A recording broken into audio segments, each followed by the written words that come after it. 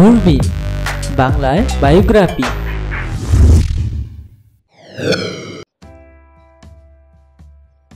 শাকিব খান একজন জনপ্রিয় বাংলাদেশী চলচ্চিত্র অভিনেতা।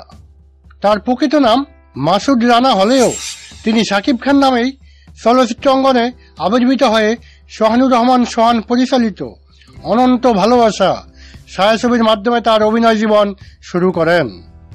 বহু চড়াই উচ্চাই পেরিয়ে শাকিব খান বাংলাদেশ চলচ্চিত্র ইতিহাসে সবচেয়ে সফল এবং সর্বোচ্চ বেতনভোগী অভিনেতা হিসাবে নিজেকে প্রতিষ্ঠিত করেছেন। তিনি 2010 সালে ভালোবাসলেই ঘর বাঁধা যায় না, 2012 সালে খোদার পরে মা এবং 2015 সালে আরো ভালোবাসবো তোমায় ছবির জন্য 3 বার জাতীয় চলচ্চিত্র পুরস্কারের শ্রেষ্ঠ চলচ্চিত্র অভিনেতার পুরস্কারে ভূষিত হন। শাকিব খান 1979 সনে 28 মার্চ বাংলাদেশের ঢাকা বিভাগের নারায়ণগঞ্জ জেলার একটি সম্ভ্রান্ত মুসলিম পরিবারে জন্মগ্রহণ করেন। তার বাবার নাম আব্দুর রব এবং মায়ের নাম নুরজাহান। শাকিব খান 1999 সালে প্রথম চুক্তিবদ্ধ হন সবাই তো সুখী হতে চায় চলচ্চিত্রে। শাকিব খান অভিনীত প্রথম ছায়াছবি সোহানুর রহমান সোহান পরিচালিত অনন্ত ভালোবাসা মুক্তি পায় 1999 সনের 28 মে।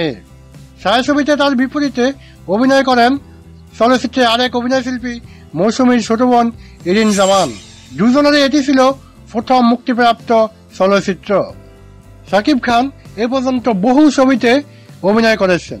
তার জনপ্রিয় চলচ্চিত্রগুলোর মধ্যে হল গোলাম, আজকের দাপট, দুজন দুজনার, বিষে ভরা নাগিন, শিকারী, স্বপ্নের বাসর, বন্ধু যখন শত্রু, সুবা, সাহসী মানুষ চাই প্রভৃতি চলচ্চিত্র দর্শকদের মাঝে প্রশংসিত হয়।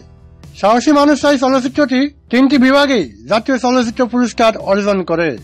কোটি টাকার কাবিন, পিতার আসন, দাদিমা, শাশু, পূর্ণদৈর্ঘ্য প্রেম কাহিনী, মায়ের মর্যাদা ইত্যাদি ব্যাপক জনপ্রিয়তা অর্জন করে এবং শাকিব খান বাংলাদেশের 1 নম্বর নায়ক হিসাবে আবির্ভূত হন।